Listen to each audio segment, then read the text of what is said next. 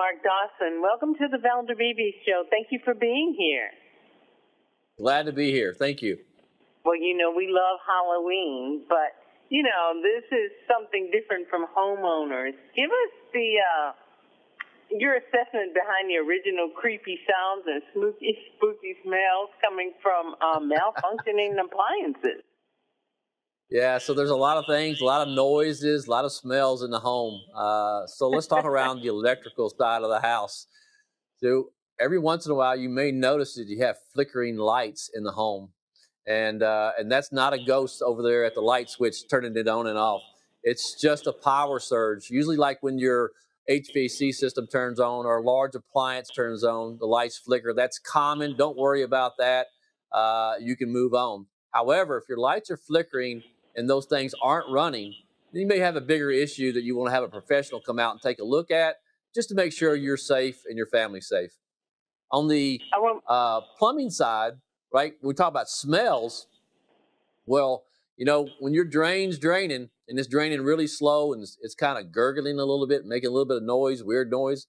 Well, usually that's your air vent. So you have an air vent that goes through the roof of the house. It may be clogged or blocked in some way, and that needs to be cleared so you have proper drainage. You need to have a professional do that. Do not get on the roof, because that's dangerous. You don't want to fall off. And then the last but not least is on the your HVAC system. Starting to get cold around the country. And so everybody's starting to kind of turn their heat on, maybe early in the morning just to knock the chill off. And so you may smell, if you have gas, you may smell a rotten egg smell. So if you smell that, you want to have somebody come out and just double check that. That's natural gas. You just want to make sure you're safe and moving forward. So those are just some kind of the weird sounds and smells of the house throughout the year.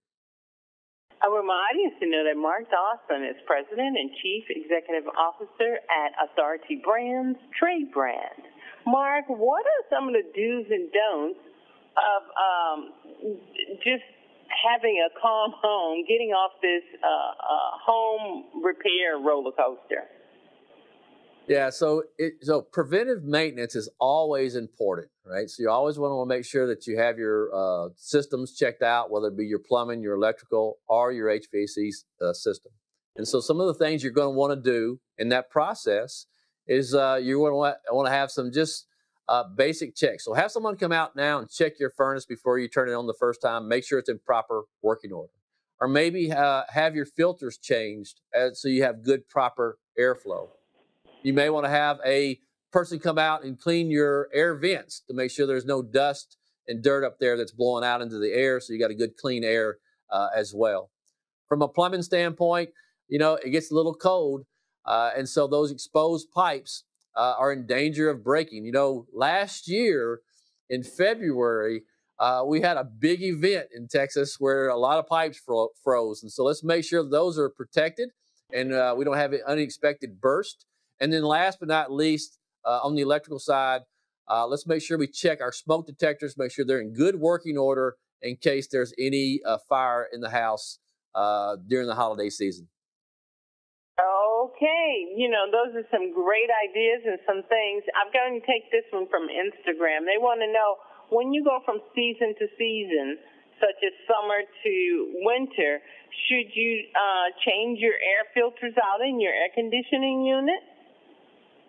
Absolutely. So we have a process where we can change those on a regular basis. And so you want to look at those really every month just to make sure that they're not clogged. A lot of pets in the home during the wintertime, hair gets clogged up in there. They don't breathe as well as they should. So I would look at those on a regular basis. That's a great question. Yeah, that's a great answer for us. Where can my audience get some more information like that? Your company seems like you're a wealth of information. So visit our websites. So first is onehourheatandair.com. Then we have benjaminfranklinplumbing.com. And then last is mrsparky.com.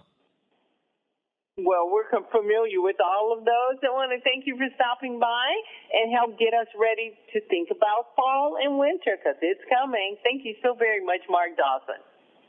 Thank you for having me. Have a great day. You too. I'm Valder Beebe. I broadcast on radio, streaming TV, podcasts, and in print publications. I interview the world's most fascinating authors, all because I love a good book.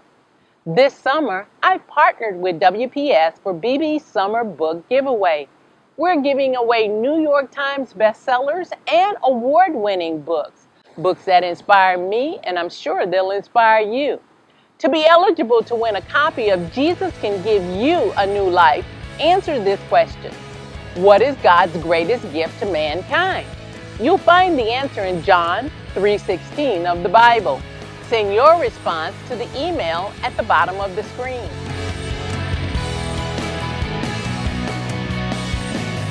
I'm Valder Beebe, and I'll see you for the next Beebe Summer Book Giveaway.